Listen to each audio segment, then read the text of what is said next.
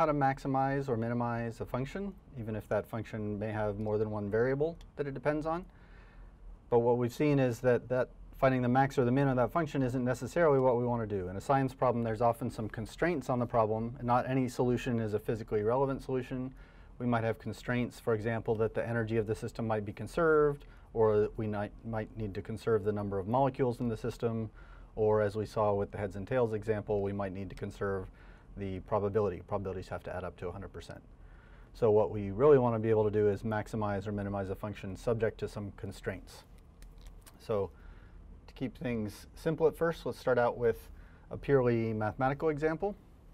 In fact, we'll stick with the example we considered before.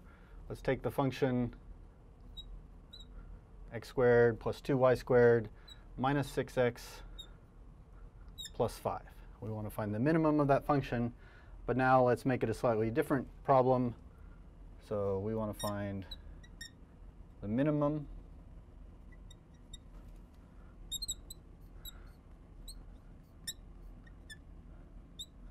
but we want to find a minimum subject to a particular constraint. Let's say we want to require that x and y have to add up to 6. We know there's a minimum to that function at the minimum. The minimum of that function happens to be 3, 0. At the minimum of that function, it doesn't obey the constraint. We want to find out of all the combinations of x and y that do obey this constraint, which of those gives the minimum value of the function. So there's a couple of ways to consider proceeding with this problem, and we'll consider 2 of them. The first one we'll consider in this video lecture is the one that might occur to most of you first, so it'll seem perhaps most natural. So our approach number 1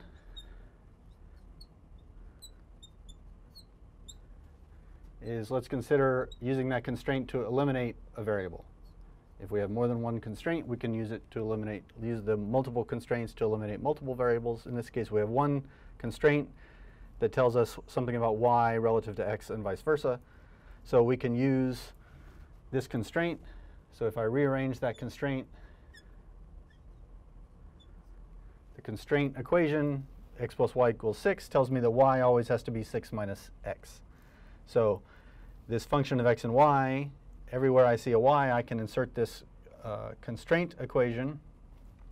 So plug that into my original equation, x squared, 2y squared. If x and y have to add up to 6, then y squared must be 6 minus x quantity squared. I can subtract x and add 5. That gives me my original expression, but now only for y values that obey the constraint. So this is the constrained version of the original equation. I just have a little algebra to do. 6 minus x quantity squared is 36 minus 12x plus x squared.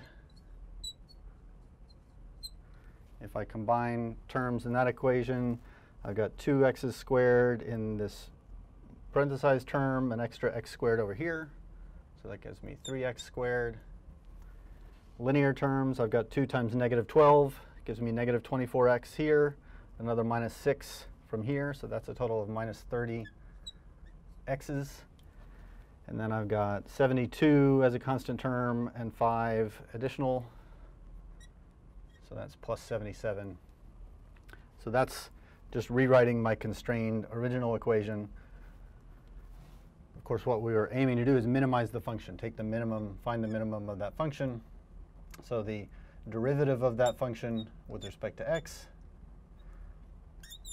if I set that equal to 0, I'm looking for the place where the derivative of this function, or 6x minus 30, is equal to 0. So this is only true at the minimum. Certainly 6x minus 30 is not always equal to 0, but at the minimum that's true. If I rearrange that equation, 6x is equal to 30, or x is equal to 5. So that's x star. That's the value of x at the minimum. The value of the function when it's correctly obeying the constraint and it's at its minimum. And then y at the minimum is 6 minus that value of x that we've just determined. So 6 minus 5 is equal to 1. So what we've just figured out is the minimum of this function occurs at not 3, 0, which is the unconstrained minimum of this function, the function where this position where this function takes on its absolute lowest value, but 5, 1 is the value of the function that obeys this constraint. So that'll make even more sense, hopefully, if I draw a picture for you. So I'll attempt to make this picture somewhat to scale. So here's my function, exactly this function, x squared plus 2y squared. So it's going to be a parabola pointing upwards, concave up in both x and y. The minimum of that function, the true minimum of the function, is at 3, 0.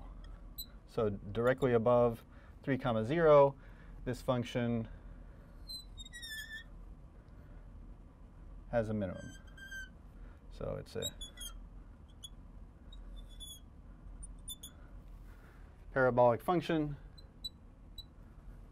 that has a minimum directly above 3, 0. But that's not what we're interested in, finding the bottom of this parabola. What we're interested in is finding the point on this function that obeys the constraint. So this constraint, x plus y equals 6. There's a few ways I can obey that constraint. I can have x and y add up to 6 if I'm sitting at 6, 0, or if I'm sitting at 0, 6, or 3, 3. So any point on the line connecting these points, those are x and y values that add up to 6. So those are the x and y values that obey the constraint. What I'm really interested in is if I calculate the value of the function at 6, 0, or at 0, 6, and so on, that gives me certain particular values of this function.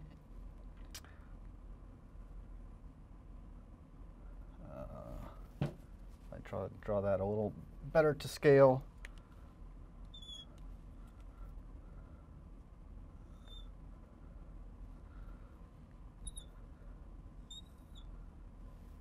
So directly above this line on the xy axis is a slice through this paraboloid that is the values of the original function that do obey the constraint. And what we're looking for is the spot on these constrained original function that does, in fact, obey, that undergoes a minimum. So the minimum of the constrained function is here. And if I were to trace that point down, that point is what exists at 5, 1. So the minimum of the absolute function without any constraints may be 3, 0, but we're only interested in a subset of the points of that function, the ones that obey some constraint, and their minimum may be somewhere else entirely. So summing up what we've done so far, this is only method 1 of 2. The next video lecture will cover the second approach for solving the same problem. But what we've done here is maybe the intuitive feeling thing to do of using the constraint, substituting it into the original expression, eliminating a variable, so there's no more y's left, and then minimizing that function. The downside with this approach is maybe the constraint we have isn't easy to solve algebraically, or maybe it's very tedious because our function doesn't just have one variable. Maybe it has 3 or 5 or 10 or 100 different variables in it, and then doing the math of solving that constraint equation can be very difficult. So there are occasions where the second approach that we'll consider in the next video lecture will be the more reasonable way to go about it.